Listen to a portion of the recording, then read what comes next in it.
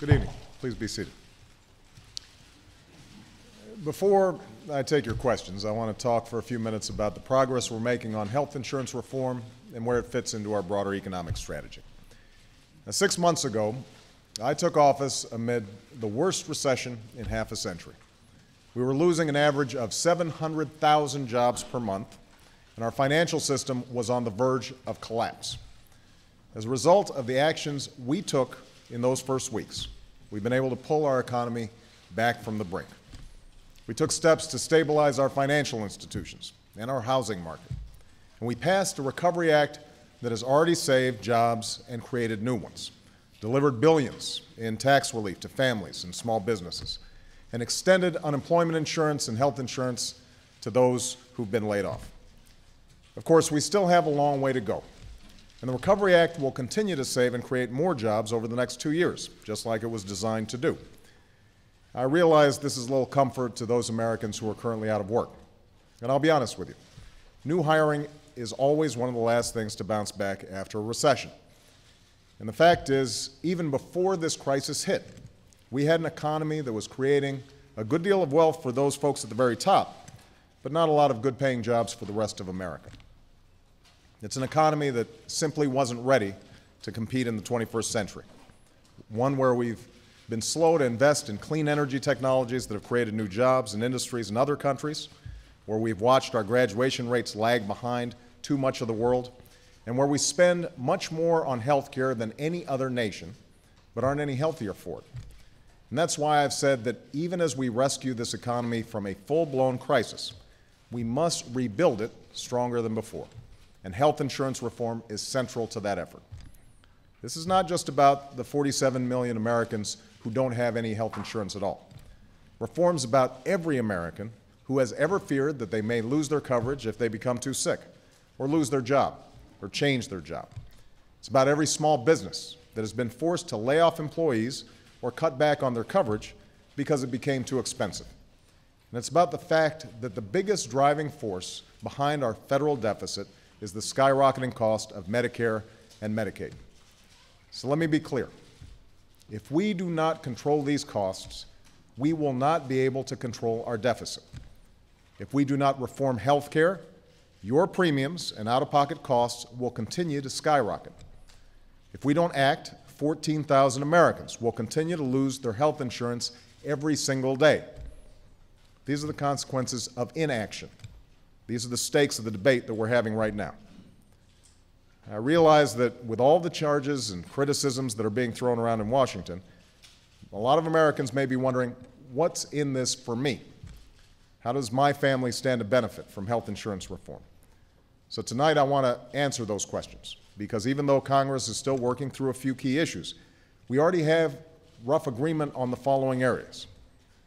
If you have health insurance, the reform we're proposing will provide you with more security and more stability.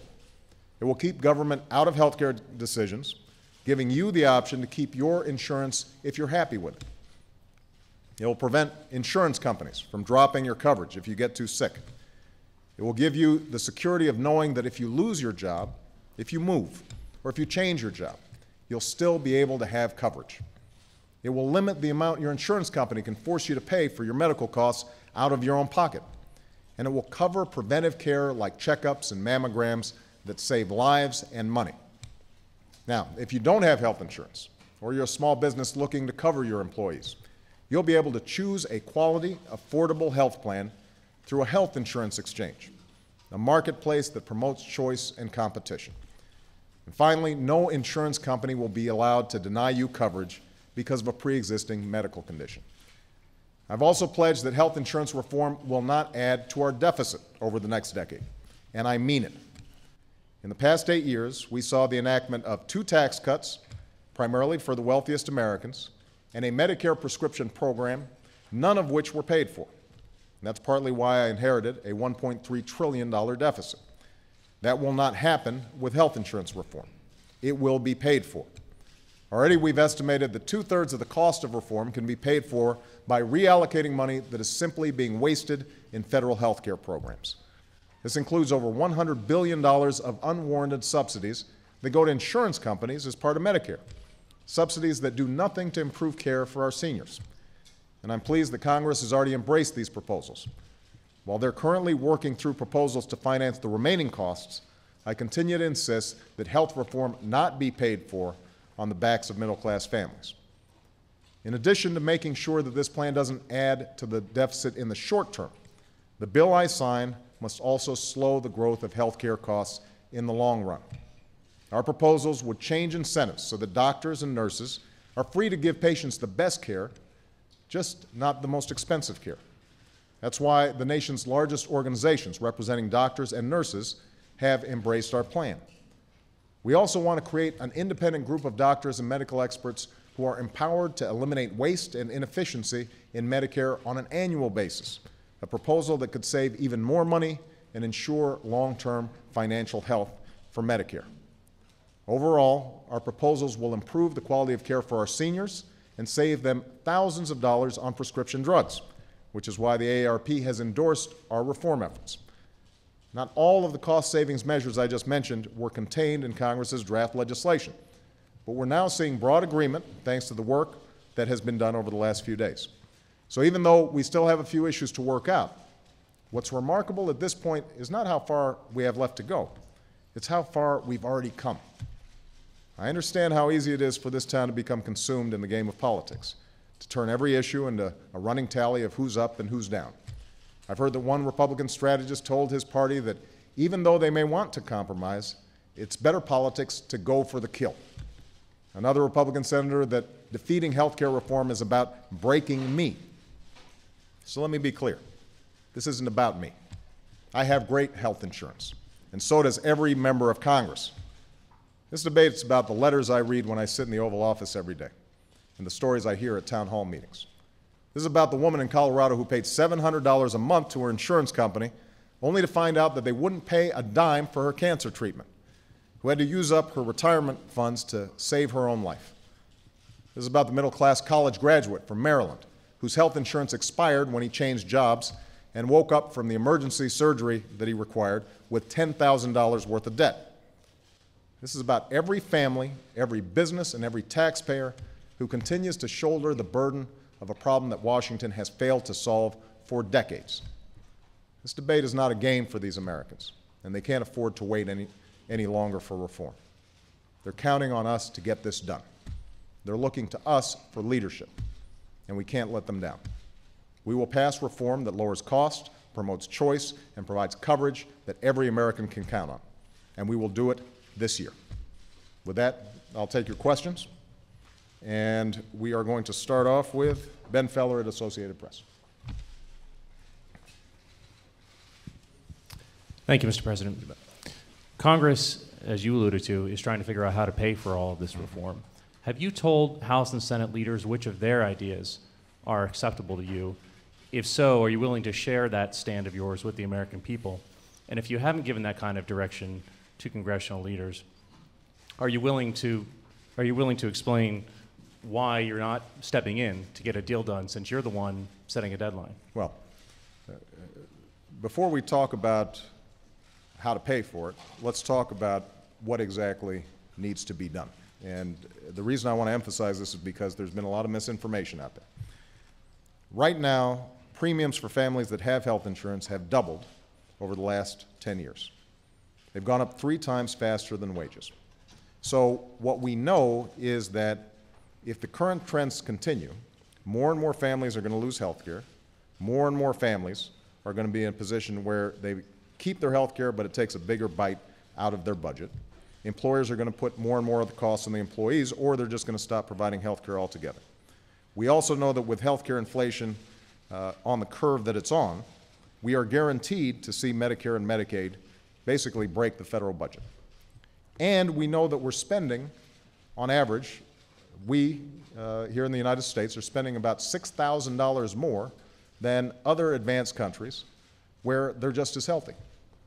And I've said this before, if you found out that your neighbor had gotten the same car for $6,000 less, you'd want to figure out how to get that deal. And that's what reform's all about. How can we make sure that we are getting the best bang for our health care dollar? Now, what we did very early on was say 2/3 of the costs of health care reform, which includes providing coverage for people who don't have it, making it more affordable for folks who do, and making sure that we're, over the long term, creating the kinds of systems where prevention and wellness and information technologies make the system more efficient, that the entire cost of that has to be paid for and it's got to be deficit neutral. And we identified 2/3 of those costs to be paid for by tax dollars that are already being spent right now. So taxpayers are already putting this money into the kitty. The problem is they're not getting a good deal for the money they're spending. That takes care of about 2/3 of the costs. The remaining 1/3 is what the argument has been about of late. What I've said is that there may be a number of different ways to raise money. I put forward what I thought was the best proposal, which was to limit the deductions, the itemized deductions, for the wealthiest Americans. People like myself could take the same percentage deduction that middle-class families do, and that would raise sufficient funds for that final 1/3. Now, so far, we haven't seen any of the bills adopt that. There are other ideas that are out there. I continue to think my idea is the best one, but I'm not foreclosing some of these other ideas as the committees are working them through. The one commitment that I've been clear about is I don't want that final 1/3 of the cost of health care to be completely shouldered on the backs of middle-class families who are already struggling in a difficult economy. And so if I see a proposal that is primarily funded through taxing middle-class families, I'm going to be opposed to that because I think there are better ideas to do it. Now, there are, I have not yet seen what the Senate Finance Committee is producing. They've got a number of ideas, but we haven't seen a final draft. The House suggested a surcharge on wealthy Americans, and my understanding, although I haven't seen the final versions, is that there's been talk about making that basically only apply to families whose joint income is $1 million. To me, that meets my principle that it's not being shouldered by families who are already having a tough time.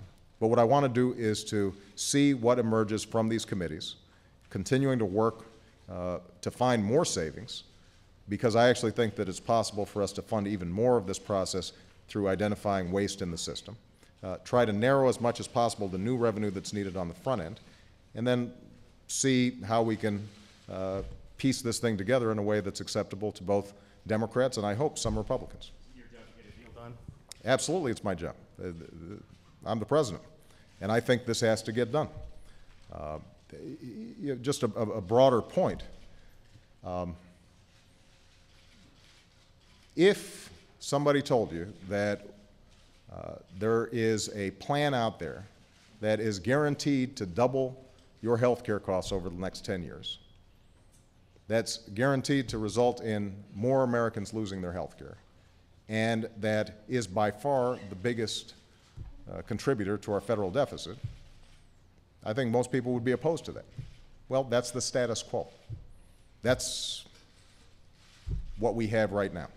So if we don't change, we can't expect a different result.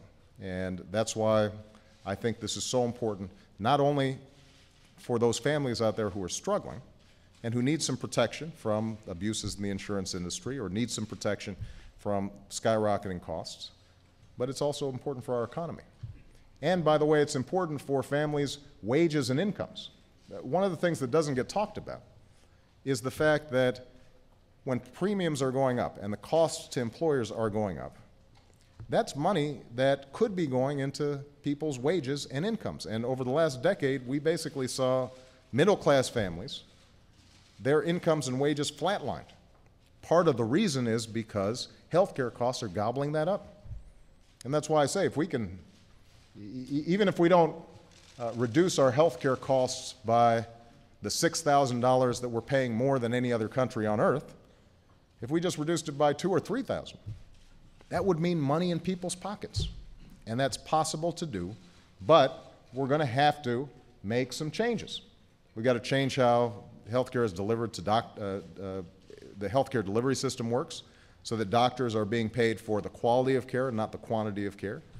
We've got to make information technology more effective. We've got to have the medical system work in teams so that people don't go through 5 different tests. Those are all critical to do, and we can do them. Now, I understand that people are feeling uncertain about this. They feel anxious, partly because we've just become so cynical about what government can accomplish that people's attitudes are, you know, even though I don't like this devil, at least I know it, and I like that more than the devil I don't know. So folks are skeptical. And that is entirely legitimate because they haven't seen a lot of laws coming out of Washington lately that help them.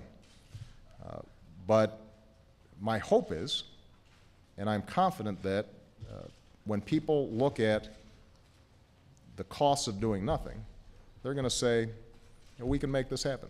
We've made big changes before that end up resulting in a better life for the American people. So, David Alexander, Reuters. Thank you, Mr. President. You've been pushing Congress to pass health care reform by August. Why the rush? Are you worried that if you don't, there's a delay until the fall, the whole effort will collapse? Couple of points. Number one, I'm rushed because I get letters every day from families that are being clobbered by health care costs. And they ask me, can you help? So I've got a middle-aged couple that will write me and they say, our daughter just found out she's got leukemia, and if I don't do something soon, we just either are going to go bankrupt or we're not going to be able to provide our daughter with the care that she needs. And in a country like ours, that's not right. So that's part of my rush. The second thing is the fact that if you don't set deadlines in this town, things don't happen. The default position is inertia, because doing something always creates some people who are unhappy. There's always going to be some interest out there that decides, you know what, the status quo is working for me a little bit better. And the fact that we have made so much progress, where we've got doctors, nurses, hospitals, even the pharmaceutical industry, AARP, saying that this makes sense to do, I think means that the stars are aligned and we need to take advantage of that. Now, I do think it's important to get this right. And if, at the end of the day, I do not yet see that we have it right, then I'm not going to sign a bill that, for example, adds to our deficit.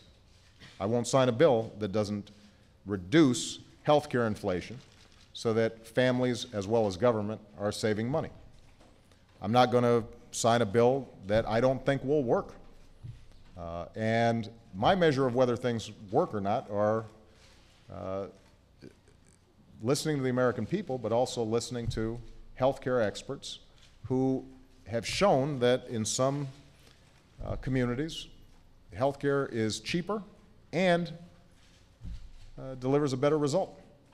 I think we can achieve that. So I'm confident that if we just keep at it, we keep working, we're diligent, we're honest, if we take criticisms that are out there and modify whatever plans are already working through Congress so that it meets those concerns and those criticisms, that we can arrive at a bill that is going to improve the lives of the American people. And I'll give you one specific example. I think that there was legitimate concern that we had not incorporated all of the measures that could reduce health care inflation over the long term in some of the versions of health care reform that were coming out of the committee. Well, over the last week, working with not only health care experts, but also members of Congress who are concerned about this, we actually have now gotten a commitment to incorporate an idea that has a panel of doctors and health care experts advising on how we can get a better value for our money in Medicare. And every expert out there says this can be a valuable tool to start reducing inflation over the long term. So, can I say this, though? If we hadn't had any kind of deadline, that change probably would have never surfaced until who knows when. And so, you know, I want to do this right, but the American people need some relief. Chuck Todd. Thank you, sir. We're just talking in that question about reducing the healthcare inflation, reducing costs. Can you explain how you're going to expand coverage? Is it fair to say, is this bill going to cover all 47 million Americans that are uninsured, or is this going to be something, is it going to take a mandate, or is this something that isn't, your bill is probably not going to get it all the way there, and if it's not going to get all the way there, can you say how far is enough? You know, okay, 20 million more, I can sign that. 10 million more, I can't. I want to cover everybody. Now, the truth is that unless you have what's called a single payer system in which everybody's automatically covered, then you're probably not going to reach every single individual, because there's always going to be somebody out there who thinks they're indestructible and doesn't want to get health care, doesn't bother getting health care, and then unfortunately when they get hit by a bus, end up in the emergency room and the rest of us have to pay for it. But that's not the overwhelming majority of Americans. The overwhelming majority of Americans want health care, but millions of them can't afford it. So the plan that I've put forward, and that what we're seeing in Congress, would cover, the estimates are at least 97 to 98% of Americans. There might still be people left out there who, even though there's an individual mandate, even though they are required to purchase health insurance, might still not get it, or despite a lot of subsidies, are still in such dire straits that it's still hard for them to afford it, and we may end up giving them some sort of hardship exemption. But, I'm sorry, go ahead, Chuck. So I think that the basic idea should be that in this country, if you want health care, you should be able to get affordable health care. And given the waste that's already in the system right now, if we just redesign certain elements of health care, then we can pay for that. We can pay for it in the short term, but we can also pay for it in the long term. And in fact, there's going to be a whole lot of savings that we obtain from that because, for example, the average American family is paying thousands of dollars in hidden costs in their insurance premiums to pay for what's called uncompensated care. People who show up at the emergency room because they don't have a primary care physician. If we can get those people insured, and instead of having a foot amputation because of advanced diabetes, they're getting a nutritionist who's working with them to make sure that they are keeping their diet where it needs to be. That's going to save us all money in the long term. Back to the politics of it. You mentioned 2 Republicans in your opening statement, but you have 60 Democratic seats, a healthy majority in the House. Right. If you don't get this, isn't this a fight inside the Democratic Party, and that Republicans really aren't playing? You can't really blame the Republicans for this one? Well, first of all, you haven't seen me out there blaming the Republicans. I've been a little frustrated by some of the misinformation that's been coming out of the Republicans, but that has to do with, as you pointed out, politics. You know, if you've got somebody out there saying, not that, you know, let's get the best bill possible, but instead says, you know, let's try to beat this so we can gain political advantage, well, you know, that's not, I think, what the American people expect. I am very appreciative that people like Chuck Grassley on the Finance Committee in the Senate, people like Mike Enzi, people like Olympia Snowe, have been serious in engaging Democrats in trying to figure out how do we actually get a system that works. And even in those committees where you didn't see Republican votes, we've seen Republican ideas. So, for example, in the Health Committee in the Senate, 160 Republican amendments were adopted into that bill because they've got good ideas to contribute. So the politics may dictate that they don't vote for health care reform because they think, it'll make Obama more vulnerable. But if they've got a good idea, we'll still take it. And in terms of Democrats, the fact of the matter is that because this is a big issue, I think that a lot of Democrats have a lot of different ideas. Some of them have to do with regional disparities. For example, you've got some Democrats who are concerned that the Medicare reimbursement rates in their communities are too low, and so they'd like to see the bill incorporate higher rates for doctors and providers in rural communities to incentivize good care in those communities. That's a legitimate concern. But the minute you bring up that concern, then that adds money, which means that we then have to find additional dollars. So this is part of just the normal give and take of the legislative process. I'm confident at the end we're going to have a bill that Democrats and some Republicans support. Jake. Thank you, Mr. President.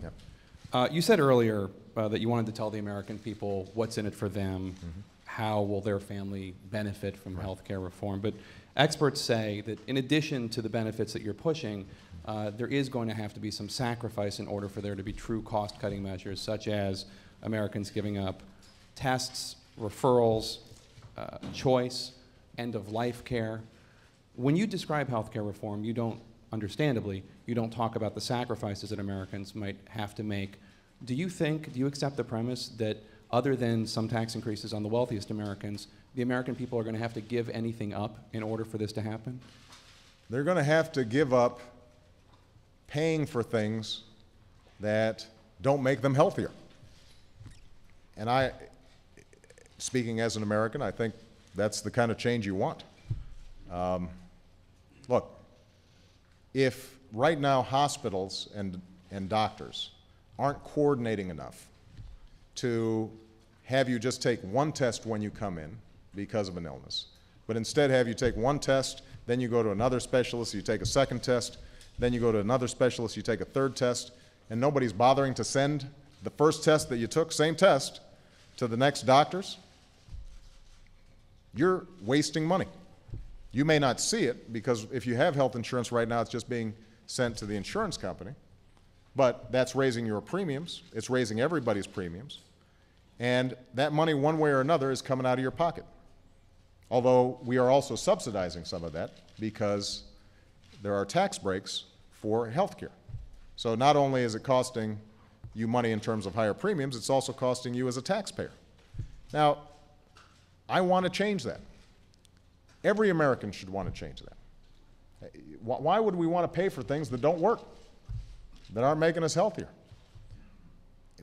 And here's what I'm confident about. If doctors and patients have the best information about what works and what doesn't, then they're going to want to pay for what works. If there's a blue pill and a red pill, and the blue pill is half the price of the red pill and works just as well, why not pay half price for the thing that's going to make you well? But the system right now doesn't incentivize that. Those are the changes that are going to be needed, that we're going to need to make inside the system. It will require, I think, patients to, as well as doctors, as well as hospitals, to be more discriminating consumers. But I think that's a good thing, because ultimately we can't afford this. We just can't afford what we're doing right now. And just to raise a broader issue that I think has colored how we look at healthcare reform. Let me just talk about deficit and debt, because part of what's been happening in this debate is the American people are understandably queasy about the huge deficits and debt that we're facing right now.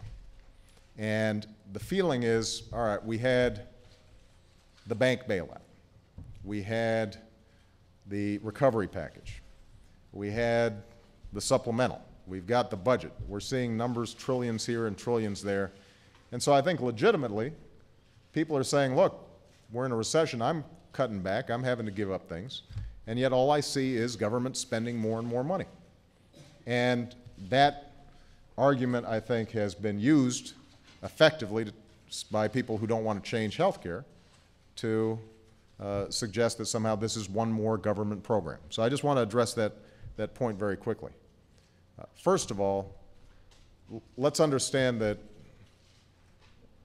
when I came in, we had a $1.3 trillion deficit, annual deficit, that we had already inherited. Okay. We had to immediately move forward with a stimulus package because the American economy had lost trillions of dollars of wealth. Consumers had lost through their 401ks, through their home values, you name it. They had lost trillions of dollars. That all just went away. That was the day I was sworn in, it was already happening. And we had 700,000 jobs that were being lost. So we felt it was very important to put in place a recovery package that would help stabilize the economy. Then we had to pass a budget by law, and our budget had a 10-year projection, and I just want everybody to be clear about this. If we had done nothing, if you had the same old budget as opposed to the changes we made in our budget, you'd have a $9.3 trillion deficit over the next 10 years. Because of the changes we've made, it's going to be $7.1 trillion. Now, that's not good, but it's $2.2 trillion less than it would have been if we had the same policies in place when we came in. So the reason I point this out is to say that the debt and the deficit are deep concerns of mine. I am very worried about federal spending. And the steps that we've taken so far have reduced federal spending over the next 10 years by $2.2 trillion. It's not enough, but in order for us to do more, we're not only going to have to eliminate waste in the system, and by the way, we had a big victory yesterday by eliminating a weapons program, the F-22, that the Pentagon had repeatedly said we didn't need.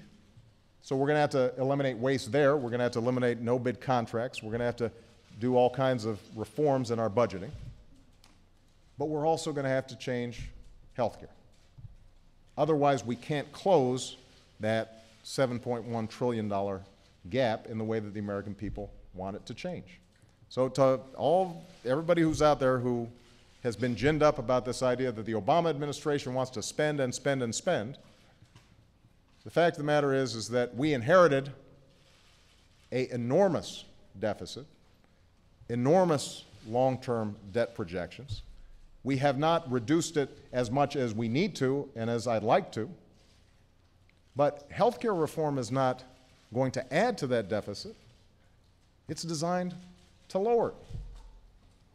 That's part of the reason why it's so important to do, and to do now. Chip Reed. Thank you, Mr. President. On Medicare, there are obviously millions of Americans who depend on Medicare. And when you talk about bending the long-term costs downward, or when you talk about cuts in the current proposal on Capitol Hill, you talk about cuts in Medicare, and they talk about cuts in Medicare, but there are never many specifics. Specifically, what kind of pain, what kind of sacrifice are you calling on beneficiaries to make? And even if not right away, aren't future beneficiaries going to be getting less generous benefits than today's? No. And a subsidiary question, what do you think about taking it out of the political realm and giving it to an outside body of experts to take the politics out of Medicare? Well, on the second point, that's exactly what our proposal is. Called the MedPAC program. By the way, it was originally a Republican idea. I want to give credit where credit is due. The Republican Congress passed a bill that created a panel of healthcare experts to make recommendations to Congress on how we could get better quality, lower cost. The problem is, every year, it would just go on a shelf, and nobody would act on it. So what we've said is, let's give that body some power.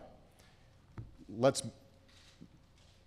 require Congress to vote on the proposals that they're making every year, Congress can still reject them, so it's not completely removing it from politics, but they have to reject or accept it as a package. And that, I think, would incentivize and empower important changes. But here's the thing I want to emphasize, Chip. It's not going to reduce Medicare benefits. What it's going to do is to change how those benefits are delivered so that they're more efficient. Let me give you a very specific example. You've heard that as a consequence of our efforts at reform, the pharmaceutical industry has already said they're willing to put $80 billion on the table.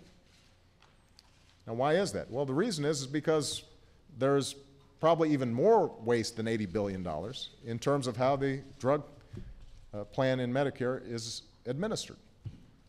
We might be able to get $100 billion out or more. But the pharmaceutical industry voluntarily said, here's $80 billion. You know what that means? That means that senior citizens who right now have a so-called donut hole in their plan, where after spending a certain amount on prescription drugs, suddenly they drop off a cliff and they've got to pocket the entire cost, suddenly half of that is filled. That's a hard commitment that we already have. So that's a change in how we are delivering Medicare. But you know what? It turns out that it means out-of-pocket savings for seniors. That's why AARP has endorsed this. Okay. Christy Parson.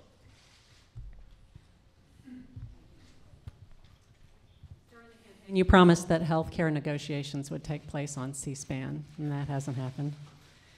And your administration recently turned down a request from a watchdog group seeking a list of healthcare executives who have visited the White House to talk about healthcare reform.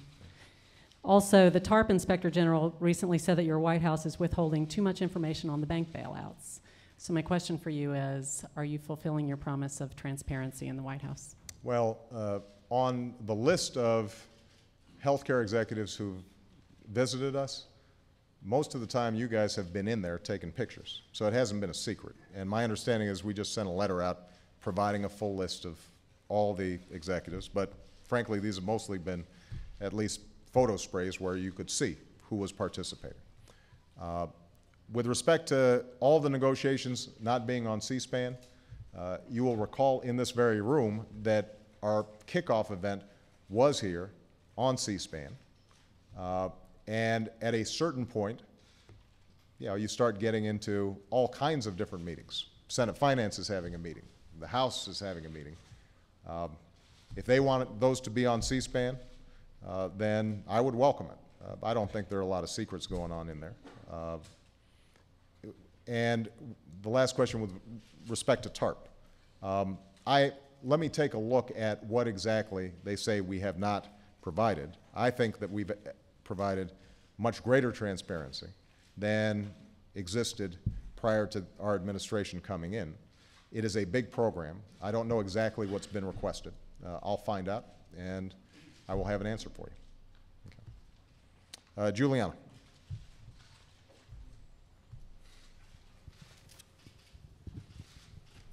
Thank you, Mr. President.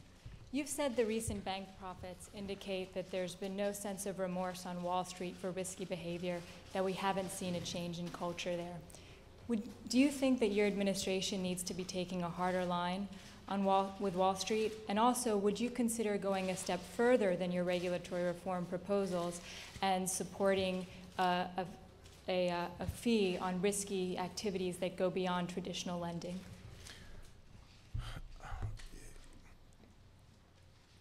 We were on the verge of a complete financial meltdown.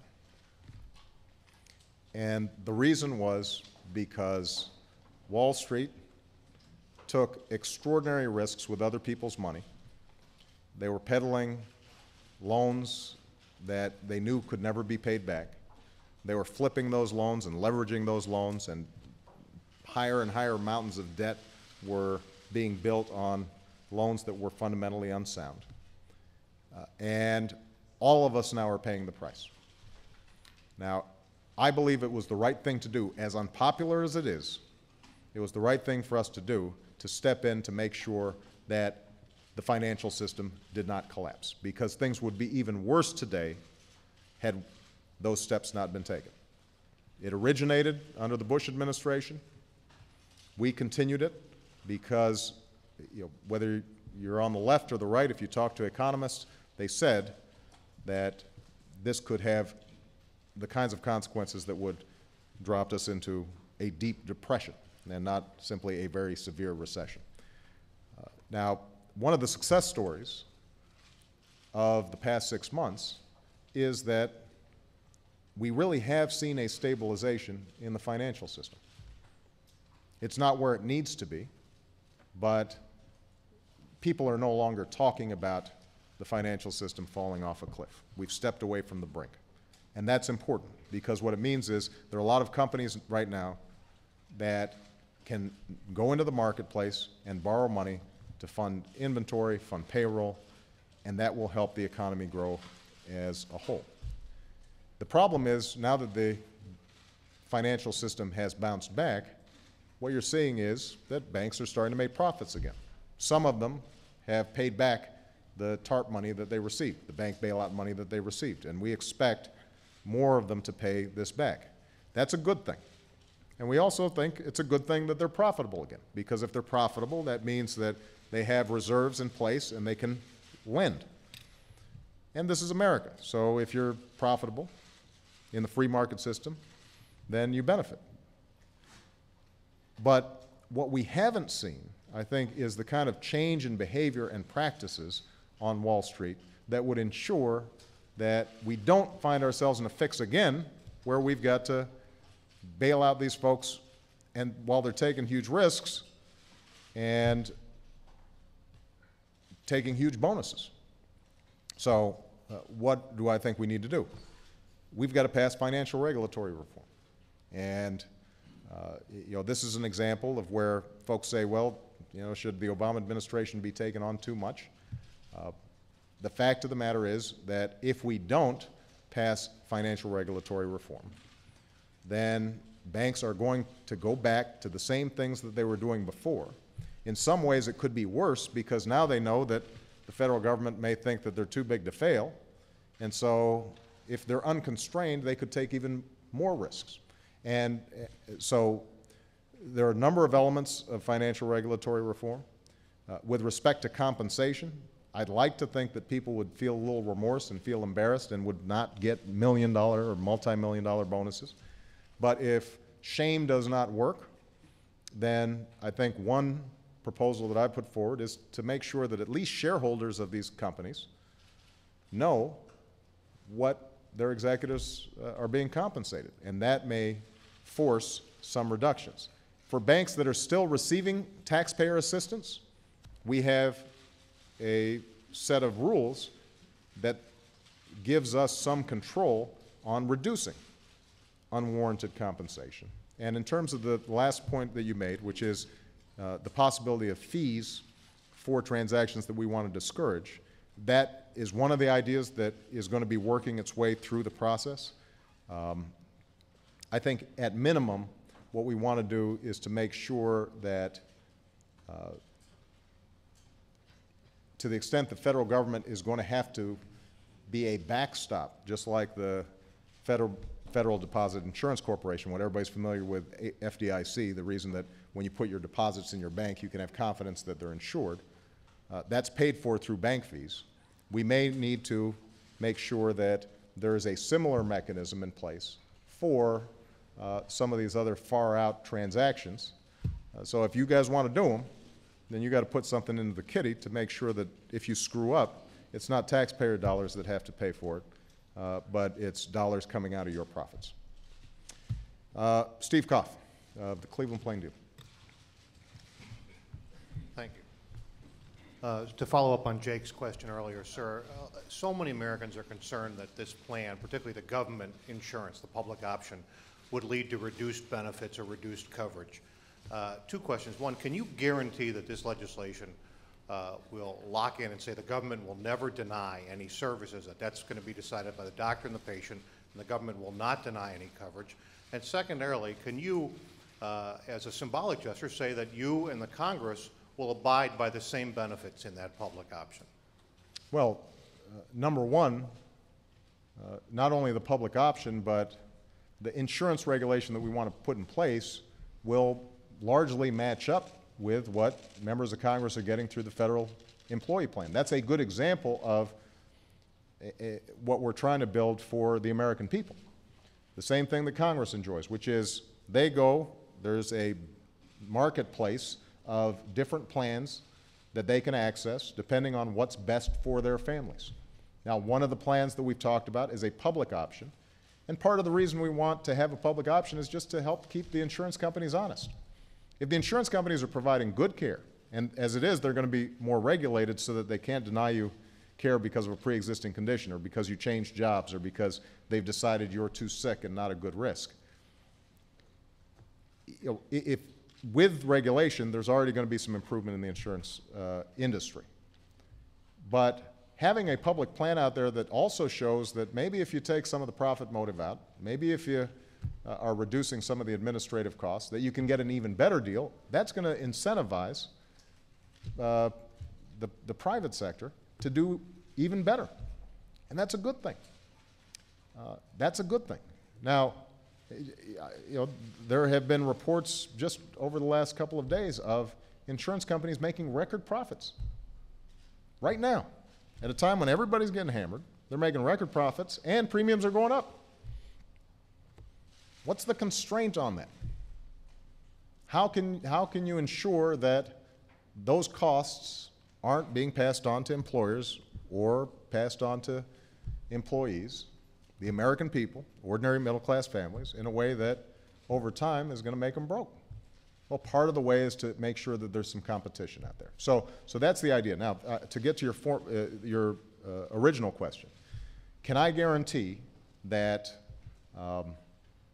there are going to be no changes in the healthcare delivery system? No. The whole point of this is to try to encourage changes that work for the American people and make them healthier.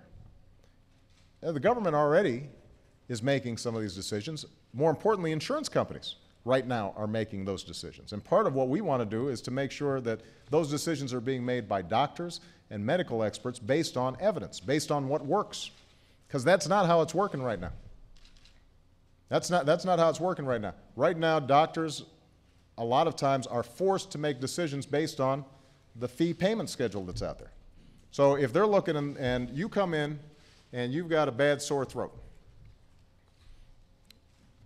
or your child has a bad sore throat, or has repeated sore throats, the doctor may look at the reimbursement system and say to himself, you know what, I make a lot more money if I take this kid's tonsils out. Now, that may be the right thing to do, but I'd rather have that doctor making those decisions just based on whether you really need your kid's tonsils out or whether it might make more sense just to change. Maybe they have allergies. Maybe they have something else that would make a difference. So part of what we want to do is to free doctors, patients, hospitals to make decisions based on what's best for patient care. And that's the whole idea behind Mayo. That's the whole idea behind the Cleveland Clinic. You know, I'm going to be visiting your hometown tomorrow to go to the Cleveland Clinic to show why their system works so well. And part of the reason it works well is because they've set up a system where patient care is the #1 concern, not bureaucracy, what forms have to be filled out, what do we get reimbursed for. Those are changes that I think the American people want to see. What about yourself in Congress? Would you abide by the same benefit package? You know, I would be happy to abide by the same benefit package. I will just be honest with you. I'm the President of the United States, so I've got a doctor following me every minute. Which is why I say this is not about me. I've got the best health care in the world. I'm trying to make sure that everybody has good health care, and they don't right now. Lynn Sweet.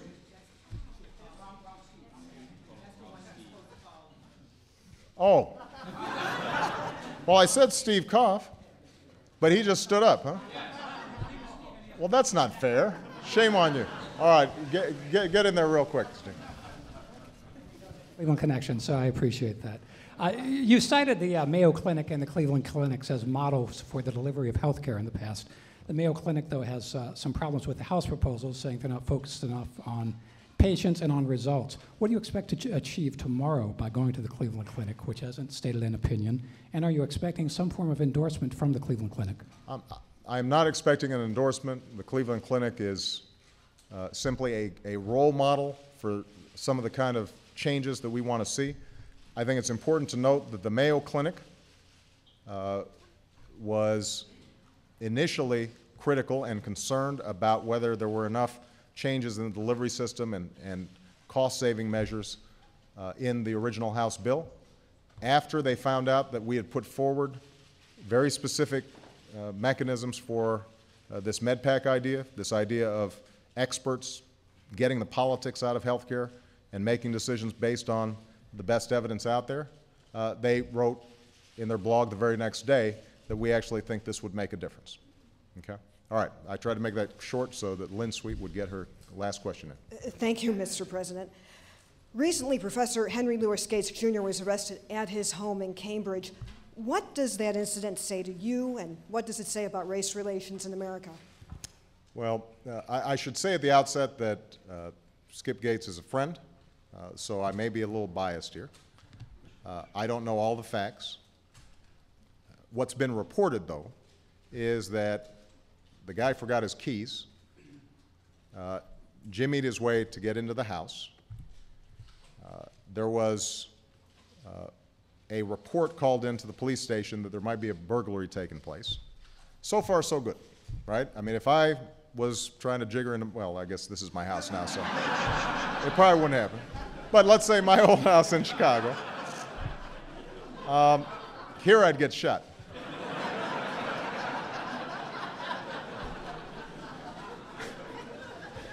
But so far, so good. They're reporting, the police are doing what they should, there's a call, they go investigate what happens. My understanding is, at that point, Professor Gates is already in his house. The police officer comes in. I'm sure there's some exchange of words, but my understanding is that Professor Gates then shows his ID to show that this is his house. And at that point, he gets arrested for disorderly conduct. Charges which are later dropped. Now, I don't know, not having been there and not seeing all the facts, what role race played in that, but I think it's fair to say, number one, any of us would be pretty angry. Number two, that the Cambridge police acted stupidly in arresting somebody when there was already proof that they were in their own home. And number three, what I think we know separate and apart from this incident is that there is a long history in this country of African Americans and Latinos being stopped by law enforcement disproportionately. And that's just a fact. As you know, Lynn, when I was in the state legislature in Illinois, we worked on a racial profiling bill because there was indisputable evidence that blacks and Hispanics were being stopped disproportionately. And that is a sign, an example of how, race remains a factor in the society. That doesn't lessen the incredible progress that has been made. I am standing here as testimony to the progress that's been made. And yet, the fact of the matter is that this still haunts us. And even when there are honest misunderstandings, the fact that blacks and Hispanics are picked up more frequently and oftentimes for no cause casts suspicion even when there is good cause. And that's why I think the more that we're working with local law enforcement to improve policing techniques so that we're eliminating potential bias, the safer everybody's going to be. All right? Thank you, everybody.